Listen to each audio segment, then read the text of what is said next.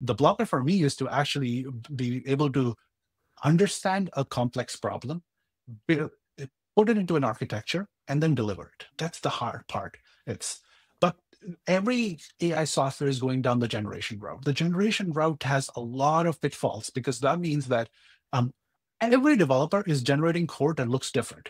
Every developer is generating more code than existed before. That means the surface area for defects increase at the end. Um, which will not scale. It might work for a small one-person startup or a two-person startup that their bottleneck is actually headcount itself, where they don't have enough people and they want to supercharge yourself.